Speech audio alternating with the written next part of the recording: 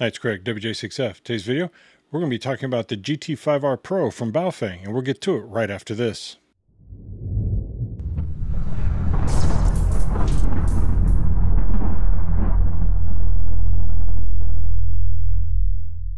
The items that come in the box, you get the charger, instruction manual, belt clip, 1800 milliamp hour battery, wrist strap, antenna, the mic earpiece, and the radio. At the time of filming this video, this radio is currently going for $27.99 on the Baofeng website. Now, one of the things, they're saying it's a 5-watt high power, and they show over here on the right that in quote-unquote open area, you can get up to 7 miles, 2 to 4 miles in a suburban area, and 1 to 2 miles in an urban area. Well, that's going to depend on how open. I mean, they show a mountain in their open area. Not sure that's going to work very well. However, this radio will work with all the current UV5R accessories. If you have a programming cable, if you have different chargers, the extended battery, different antennas, the hand mic, they'll all work just fine in here. Some of the things they're saying, as usual, it has 128 memory, multi-band receiver. You can lock the keypad. It has better battery conservation. Right here, they're talking about the multi-band version. They're saying it supports UHF, VHF dual band transmission and a wide range for reception. For reception, you can get 136 to 174 megahertz, 400 to 520, 76 to 108, which is going to be your commercial FM bands. 108 to 136 megahertz, 200 to 260, 350 to 390, and NOAA. Here they show it again, what you get on the receiving side. And then for the US, for transmit, you have 144 to 148 and 420 to 450. If you have the European version, you can get 144 to 146, 430 to 440. They show it's in the box, and that depends on what kind of set you get. And then different accessories you can get, different batteries, programming cables, etc.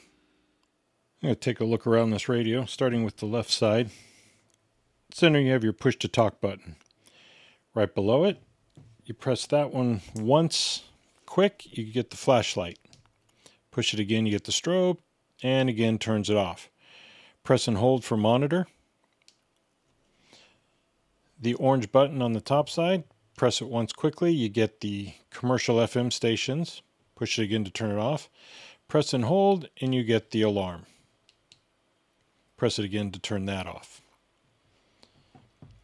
On the top, obviously you have your flashlight, your volume and power knob, the antenna.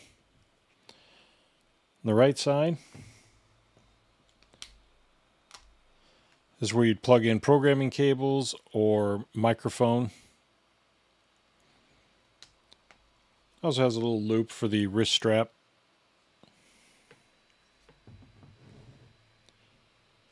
Now on the front, this is for switching back and forth between VFO and memory. Channel A and B, this is your transmit receive indicator light. This allows you to select different bands, exiting out of the menu, going up and down in the menu, going into the menu. And then some of these are quick keys to get you into different menu items, like say power, for example. You can use the pound key over here, or hashtag, whatever they call it this week, for locking the keys. And the back at the top is how you release the battery. Just push it in, and the battery comes out. Okay, we're going to be listening to the airband for a second. 121.300, that's the SNA airport, also known as John Wayne in Santa Ana. 535, Chicago. 53268, traffic 2 o'clock, 2 miles southeastbound, altitude indicates 3,500. SL Galaxy Experimental 20, Mike Romeo. 20, Mike Romeo, Papa Coast. Possible traffic 1 o'clock, 2 miles, maneuvering 3,400 indicated. We're looking for traffic, 0 Mike Romeo. 0 Mike Romeo, what else? I'm sorry, go ahead with your request, and I suggest stopping your descent for that traffic. Okay, we'll stop the descent, and I'd like to head to John Wayne. 0 Mike Romeo, stop 0207. 02070 micromeal. 25 MU, contact tower 126.8. I'm going to show you how to program a repeater and a simplex frequency into this radio. It's actually quite simple. First thing you're going to do, switch to VFO. You can tell we're in memory because you can see the memory channels right here. It says 127 right here on the bottom. Press this orange button, switches you to VFO. Enter the frequency. So for simplex, we're going to do 146520. Then you go into menu. Now we don't need to worry about the CTCSS or any of that stuff, so we're going to kind of jump ahead and go right to 27. And that gets us to the memory channel save. Press on menu, drops it down to the number, and you can press and hold to go faster. And we're going to go to, we went a little too far. Then once you find the one you want, for example, we're using number 2, click on it, it locks it in. Once you're done, exit out, and then switch back to VFO, and you can see number 2 right there and 146520. And to program a repeater, again, you're going to go to VFO, enter the frequency you want, 145220. Go to menu, and you're going to go to item number 13. That's where you're going to set the CTCSS code. In this case, we want 103.5. Hit menu. And again, you can press and hold to get it through the different ones faster. Press menu again to lock it in. Then we're going to go to 25. And that's where we do our shift. And this one has a negative or minus. Hit menu again to lock it in. Go up 1 to 26.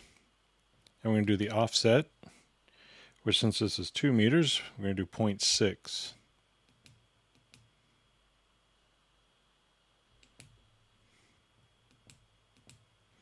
Lock it in. And then go up 1 more to 27 and choose where you want it saved. And we're going to use 15. So again, you can hold it to go through the numbers quicker. And then lock it in. Once you're done with all that, exit out. Go back into memory. And you can see we did save it into 15. Now, unfortunately, I cannot raise the repeater because we had a fire this past week, and I'm not sure if just their generator died or if the whole repeater got torched. Hopefully it will be up and running soon. Now we're going to take a look at the power on this radio. It's supposed to be 5 watts per the website and the instruction manual. The number you want to pay attention to is this number right here. These large numbers, that's the SWR meter. Don't worry about it. It's going into a dummy load. Again, these are the numbers that will show the power. We're going to start with 440 or 70 centimeter on low power. And we're at 1.3 watts. Let's jump up to 2 meters. I have it set to 146.52. Again, low power. You can see the little L in the screen. And we're at 1.7 watts. Now we're going to switch to high power.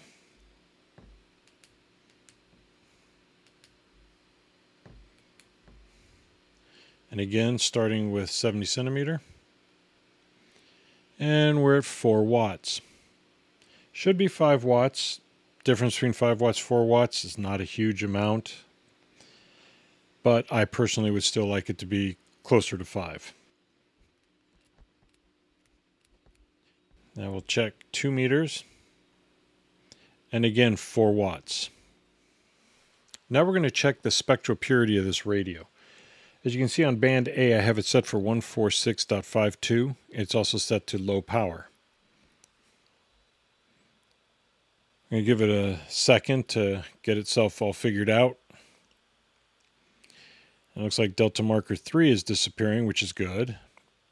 Will 2 do the same? It does not look like it. That one should be negative 40 below Marker 1. Plus, it is also not below the 25 microwatt blue line, which makes this a fail. What does that mean? It means it's not legal for use on the amateur bands. There's a lot of potential for this radio. It just needs to be cleaned up a little. As you heard, when we were on the air band, it didn't sound all that great, but I don't necessarily blame the radio for that, since the airport I was listening to is 15 miles away from my house. What might help is if you buy the set that comes with a longer antenna and the programming cable. I really appreciate you taking the time to watch this video. If you have any comments, questions, or concerns, please leave them in the comments section below. If you haven't done so already, please subscribe and don't forget to click on the bell so you'll be notified each time I upload a video. If you'd like to help support the channel, there is a Patreon link in the description area. And while you're here, why don't you check out one of these other videos? And again, thanks for watching.